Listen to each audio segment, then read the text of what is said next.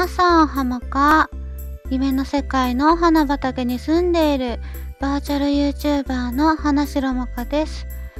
今日は7月26日、誕生花はブーゲンビリアです。ブーゲンビリアには情熱、あなたは魅力に満ちているといった花言葉があります。初夏から秋にかけて赤色やピンク色、紫色、白やオレンジ、黄色などのいろいろな色の花を咲かせます。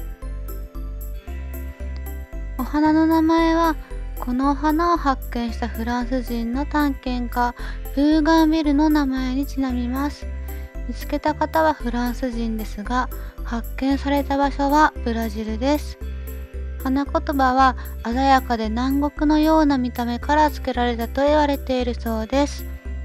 ちなみにこの見た目ですが、実はお花に見える部分は苞と呼ばれる葉の一部だったりします。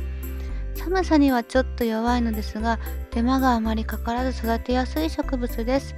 日常を華やかにしてくれるので、もしご興味いただけましたら挑戦してみてはいかがでしょうか。